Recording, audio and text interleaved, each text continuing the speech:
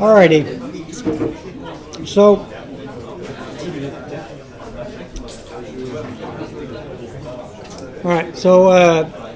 this hour we're going to talk about why the paper has this title, multi-point testing of gas wells. And what really is meant by multi-point means that you set the well on different chokes, basically. It's very difficult to control the rate of a well being completely constant. So you usually just set a choke and you say that's a test. Now, the reason for that is because the flow in porous media, and particularly for gas wells, may deviate from Darcy's law. Darcy's law is kind of the standard law describing flow in porous media, but with the analogy to pipe flow, the Darcy law equation kind of describes the pressure drop with velocity, as does laminar flow in pipe. Okay?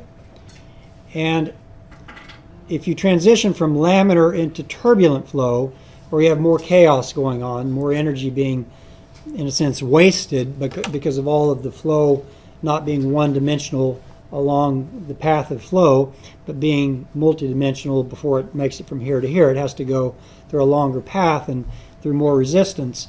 So you get more pressure drop. And in porous media, you have the same kind of thing. Now, they don't like to call it turbulence because the pore sizes are so small and you don't really have the same kind of effect as turbulence. But sometimes we call it turbulent flow just because it's deviating from the normal.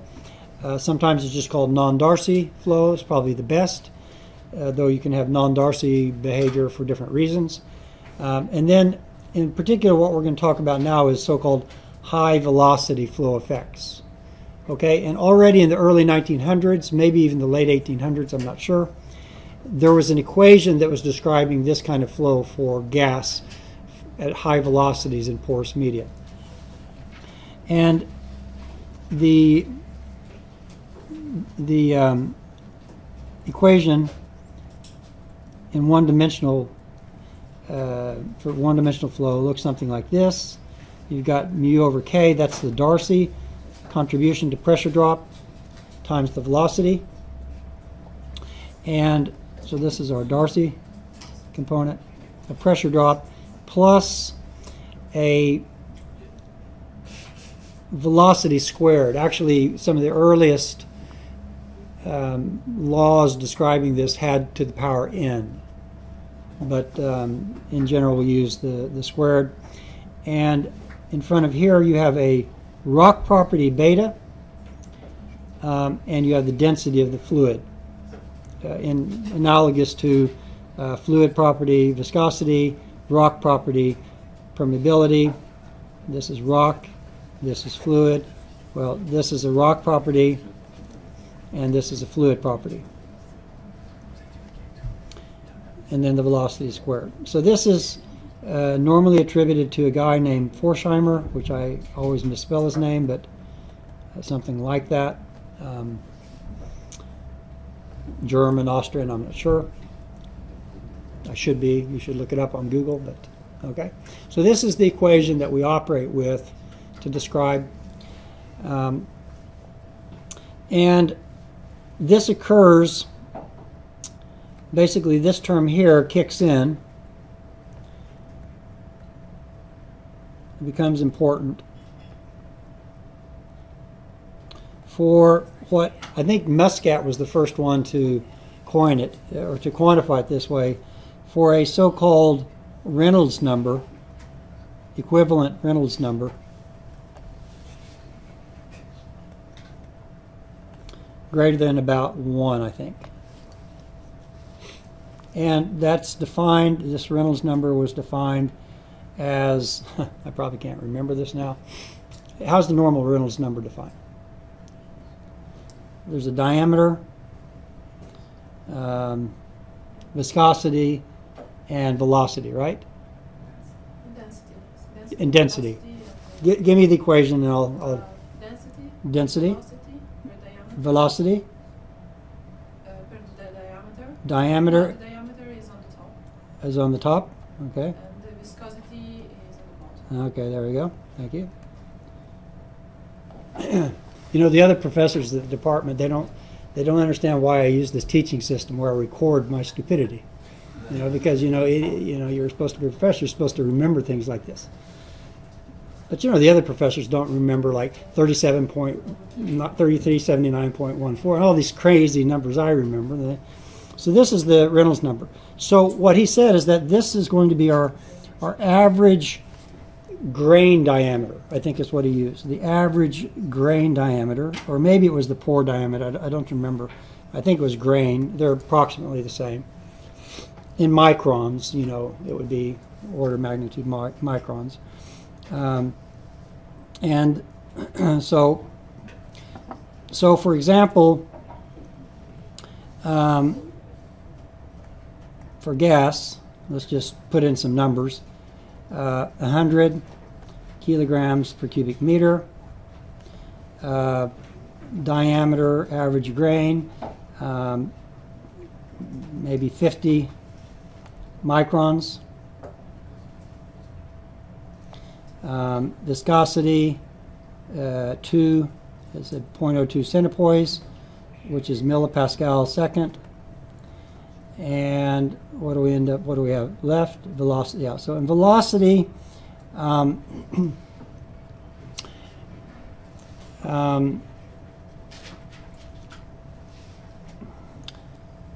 well, let's just solve this for when Reynolds number is 1.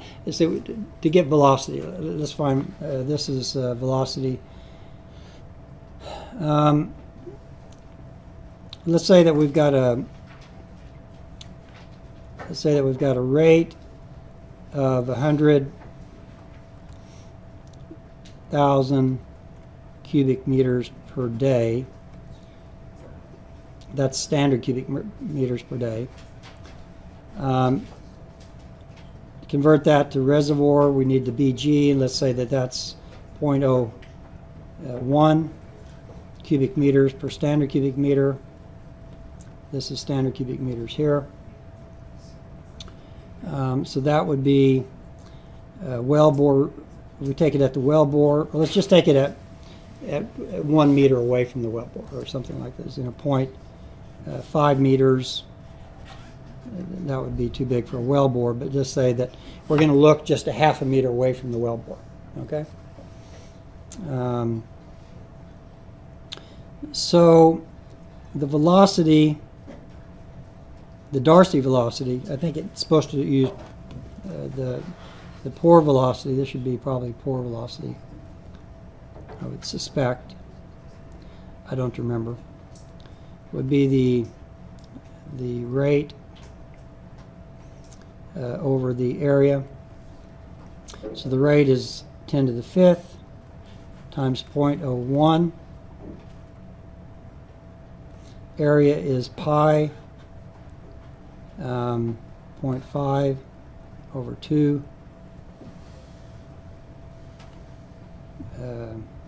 2 pi RH. So let's say thickness is 20 meters, something like that. So, and then that's meters per day. So we don't want that. We want meters per second. So we have per day. So we want how many seconds in a day? 3,600 in an hour, 24. So that's seconds per day.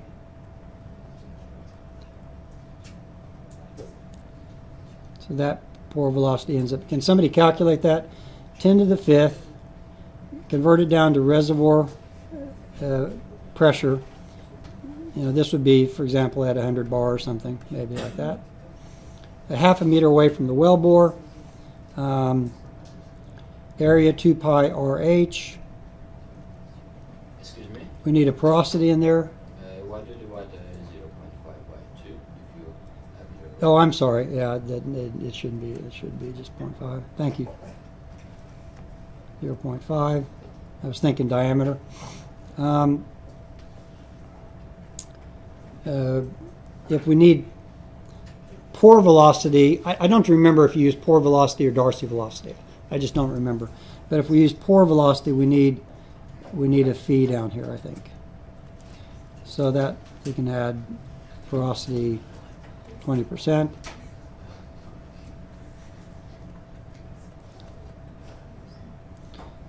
Meters per second. I sure hope I come up with a number bigger than 1. Okay, because you should get velocities, I think, 100,000 cubic meters per day. That's 3.5 million cubic feet per day.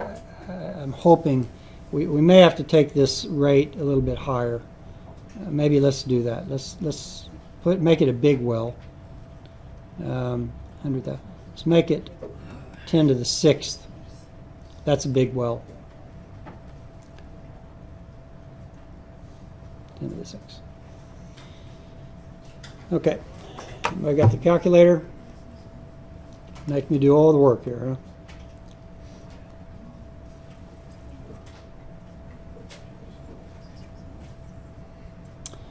Okay, 1 million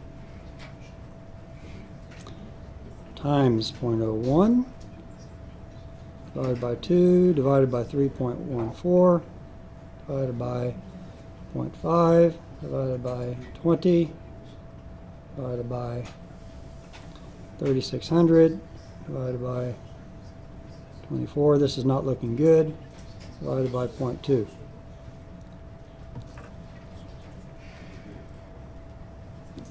Okay, that's 0.01 meter per second.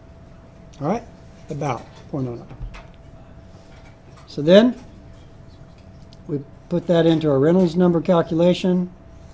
Density of gas, 100. Velocity, 0.01. Diameter in meters is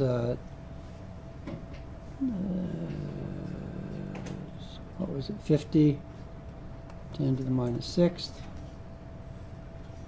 and 0.0,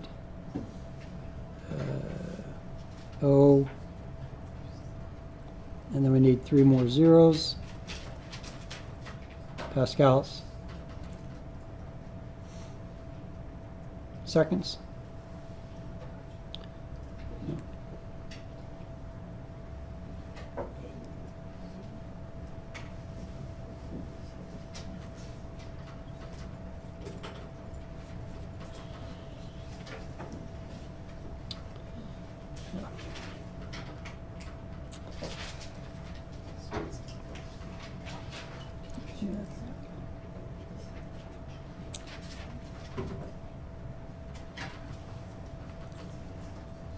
Nobody going to help me out here?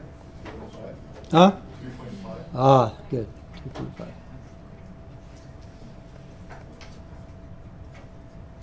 Okay, so for these Reynolds numbers, you're deviating from Darcy's law. So this is just an example calculation showing showing this is the case.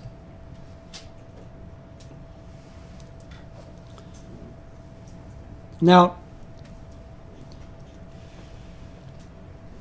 if we use this equation instead of Darcy's law, how does this reservoir rate equation change? And I'm just going to just introduce that to you today to get started. Okay, so if you do the same kind of derivation of this for radial cylindrical flow, instead of x you use radius and you have a geometry, then what you end up with is equation that looks exactly like what we had before.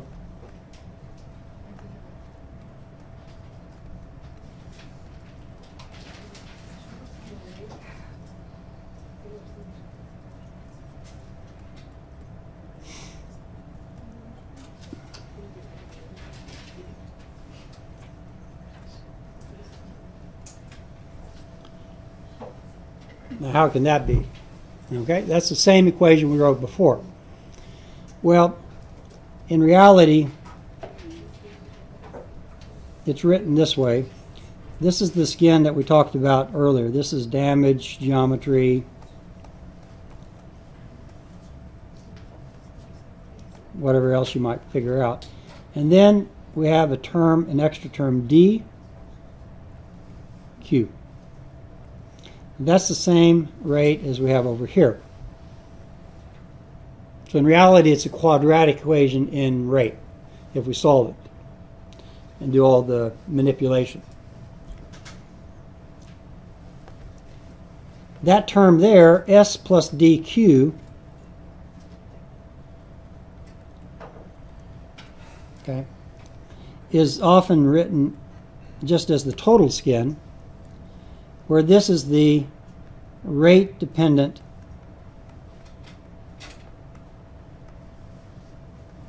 skin contribution. In other words, that part of the skin increases as the rate increases. So we might have had the driller's damage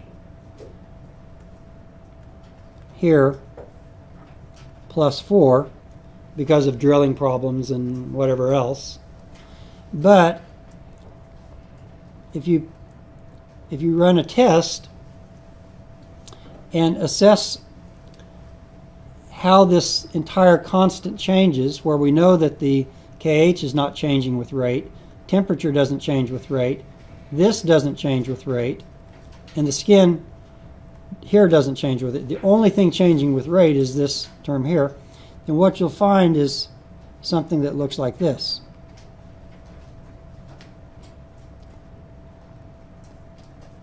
And the slope of this line is D. Okay? So it has units of 1 over rate, which might be something like that, or 1 over million standard cubic feet per day, like that.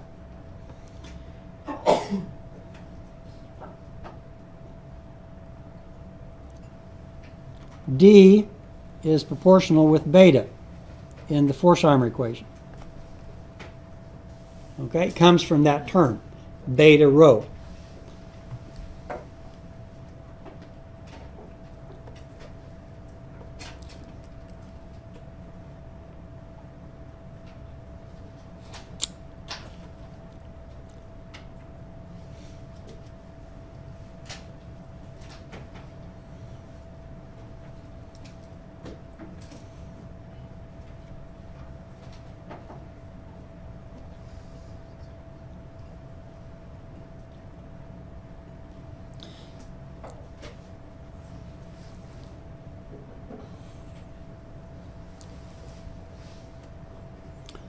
Okay, so you can see that you're not going to have to remember a lot of different equations. They always end up looking the same.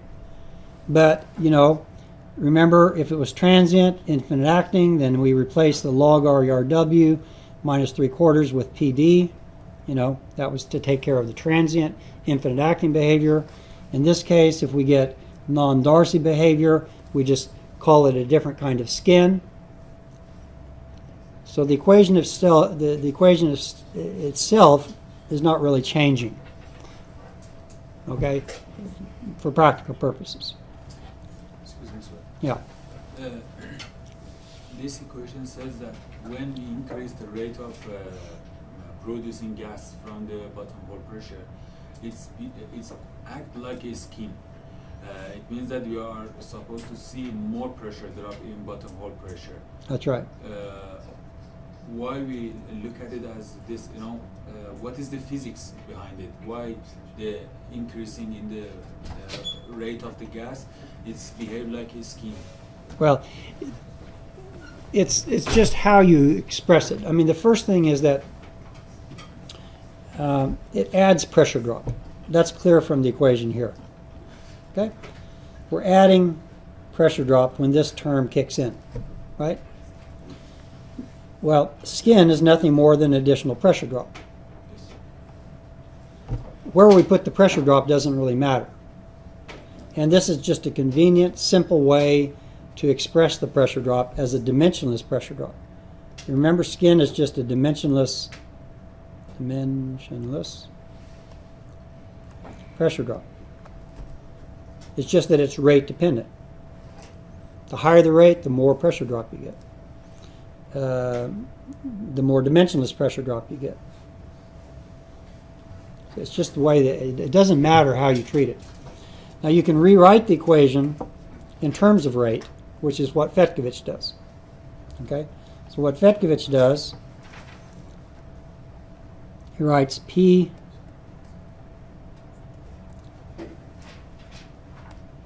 he actually uses pressure squared, but I'm not going to get into that. It's okay, but basically if we do it like Fetkovich, we say that basically the reservoir pressure drop expressed as a pseudopressure. Okay? We just have to solve this for that, so you have to move it to the other side. So you've got QG times TR. I'm going to take this part here.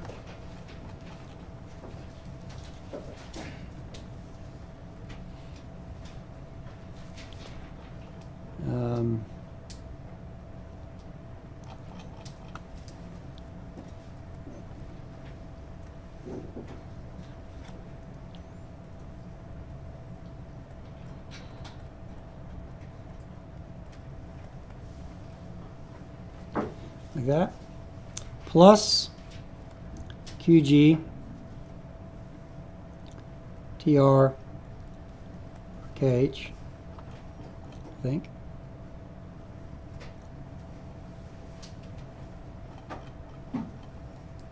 squared D. Okay.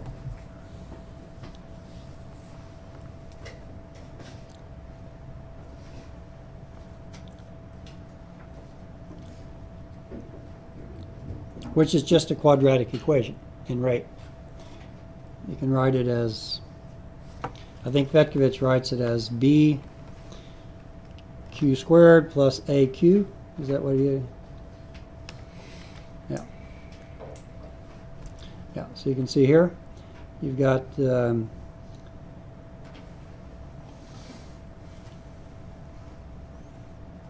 so the B is, yeah, basically he writes this as B QG squared plus A QG minus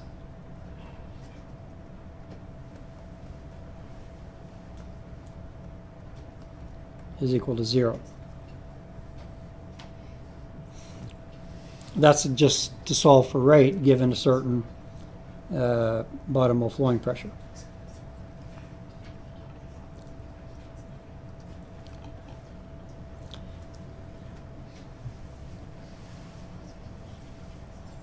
A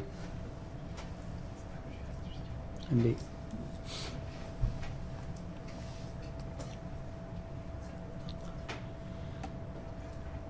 So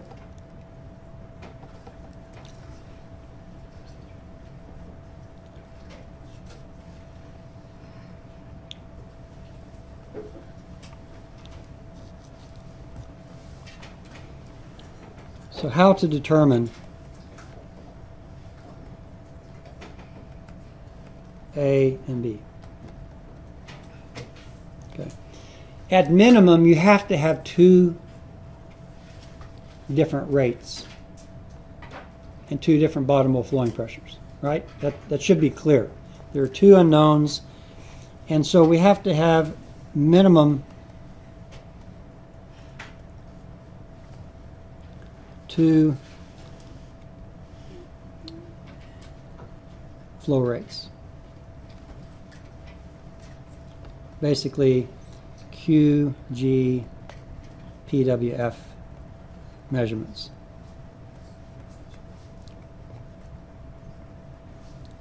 But because of uncertainties in the measurements of rates for sure, and maybe pressures, and you have transients, and you have all sorts of things going on, What they typically do as a standard, you need a minimum of 2, and the industry standard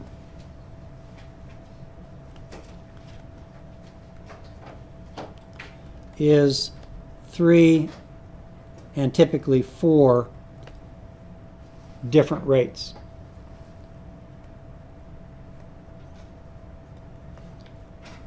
Flow tests. That is 4 chokes.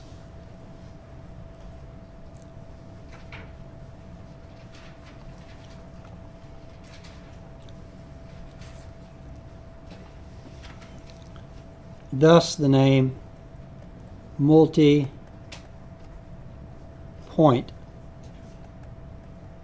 testing of gas wells. Okay? So the paper is about how to design such a test, how to interpret such a test, and what you get out of such a test is basically the KH and skin term and the D term. Okay? A and the B.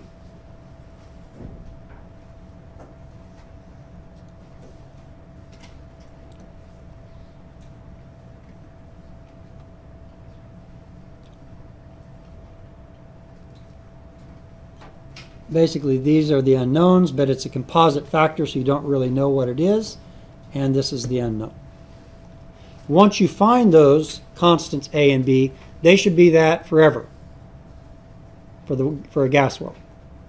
So you just need to determine them once. So this multi-point testing of a gas well is something you do. You drill the well, complete the well, and you put the well on production test at 3 or 4 rates. Each rate is flowed maybe 12 hours, assuming that you get into pseudo-steady state conditions within the 12 hours. Between each flow, they generally shut the well in, at least in theory.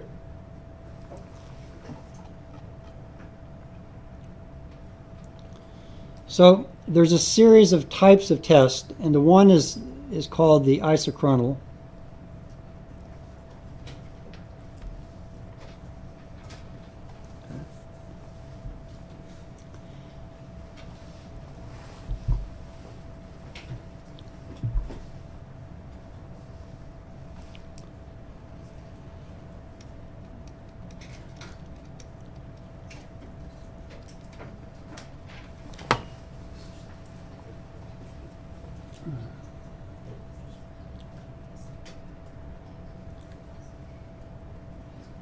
Well,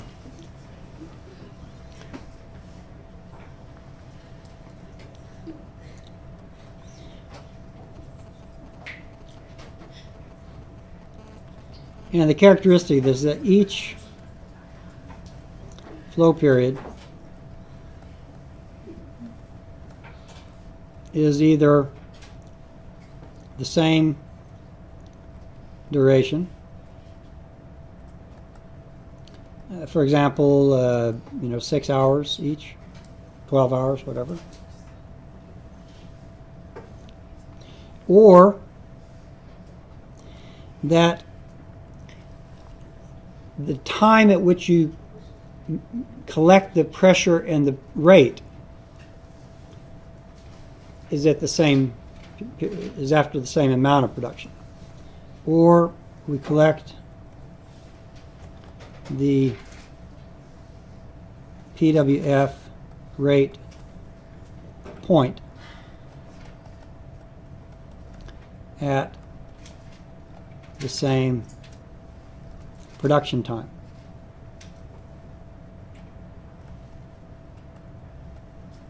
Thus the name isochronal, same time.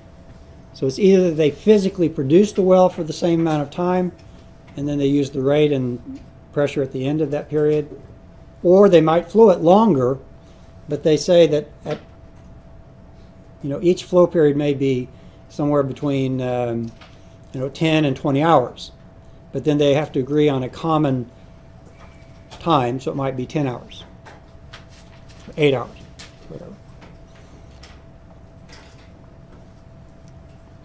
And in general, there should be a shut-in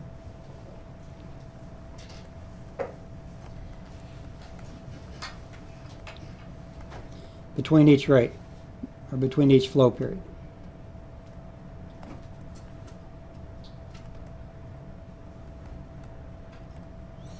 In order to allow the reservoir pressure to be reached. And that should be about the same for each flow period. You shouldn't see any effect of depletion during these different tests. Same each time.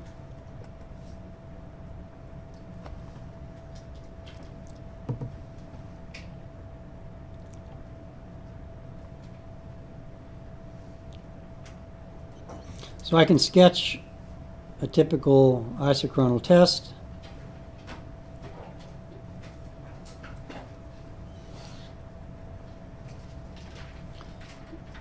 Maybe I'll plot both rate and bottom flowing pressure, except I'll put this one in red. Okay, so the rates might look like this.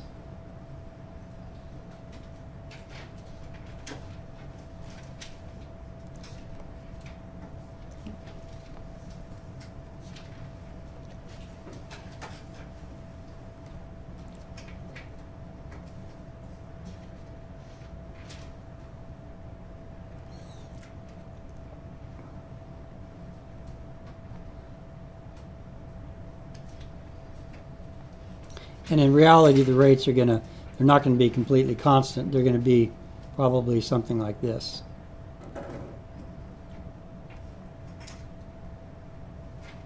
Okay.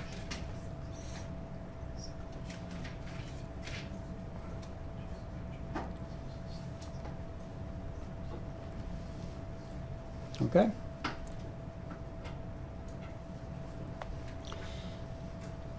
The bottom flowing pressure would look something like this. We go from initial pressure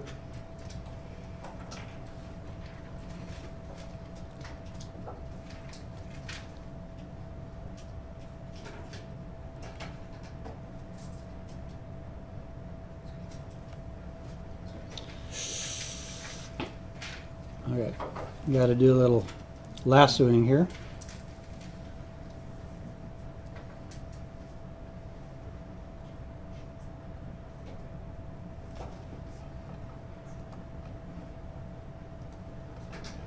Uh-oh.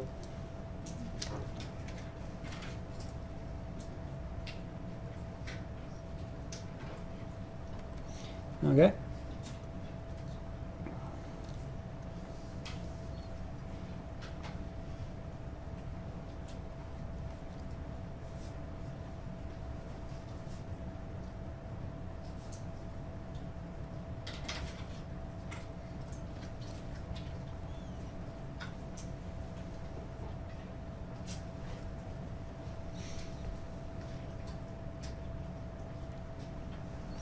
Looks something like that. So basically we see that we're coming back to the same average pressure each time. Now, because they're not equal production periods, this is maybe 9 hours, 12 hours, 9 hours, 15 hours. So we have to use a common denominator. We'll use 9 hours. So we're going to use this point here and this rate here. That rate, I'm sorry, be after 9 hours would be that rate there. 9 hours would be that right there. And 1, 2, 3, that right there. And it would be pressure at this point, pressure at that point, and pressure at that point. So those would be the 4 pressure rate combinations.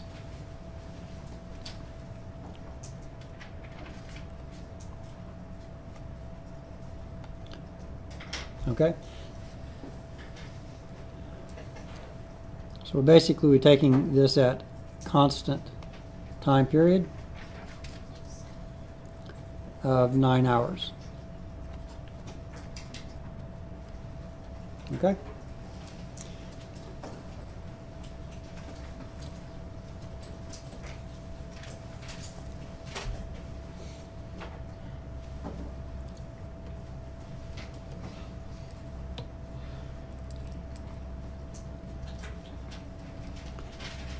Now exactly how you analyze to get the A and B.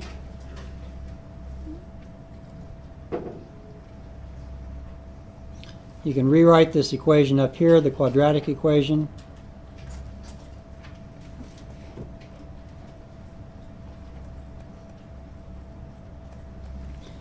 Divide through by rate. And that'll equal to A plus B Q. Right? So if you plot this on the y-axis versus rate on the x-axis, then you get the slope and intercept being A and B.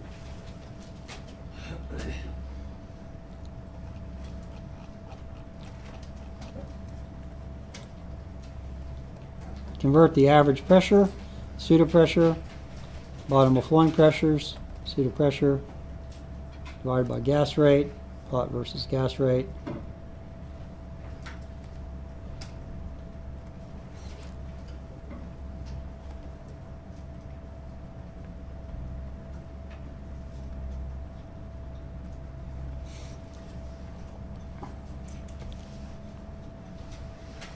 Okay.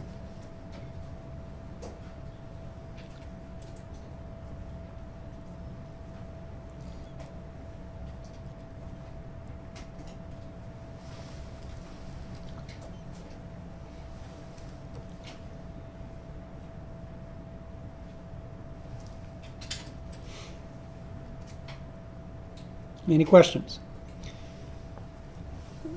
Now, for the most part, you can assume that the Forsheimer non-Darcy equation is not needed for oil wells, I mean in general. But in fact, it was Fetkovich in 1972, which was just after the Ekofisk field was discovered, that he took data mostly from the Ekofisk field, production test data. He had them running multi-rate tests on these oil wells.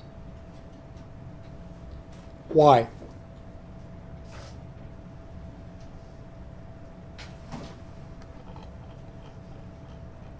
Because he didn't just say, well, you don't need Forsheimer equation for oil wells, because Curtis said you don't need it. What Curtis said is that you probably don't need it.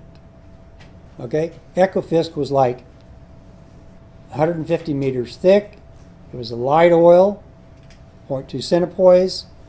The rates were very high. It was a very high pressure, 7,000 pounds. They were going to get very high rates. So what did he do? He didn't assume anything. He just went to Mr. Muscat. He had the numbers: density of oil, 700 kilograms per cubic meter. Viscosity of oil, 0.2 centipoise. Velocity was very high because the rates were high.